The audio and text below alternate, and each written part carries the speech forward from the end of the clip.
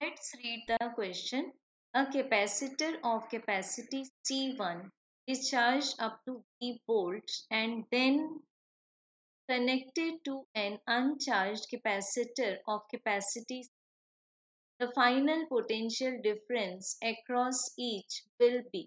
सो बच्चों गिवन है हमें पहले तो एक कैपेसिटर C1 जिसको चार्ज किया जाता है अप टू वोल्ट और अब इस कैपेसिटर को कनेक्ट कर दिया जाता है एक अनचार्ज्ड कैपेसिटर जो इसकी कैपेसिटी C2 तो हमें फाइंड करना है final potential difference across each.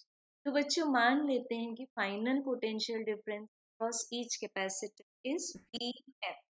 तो अगर हम पहले कैपेसिटर की बात करें तो इस पर चार्ज था C1 मल्टीप्लाइड बाय V।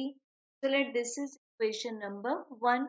अब हम अप्लाई कर सकते हैं the law of conservation of charge जिसके according charge can not be created nor be destroyed but it will remain constant in the system.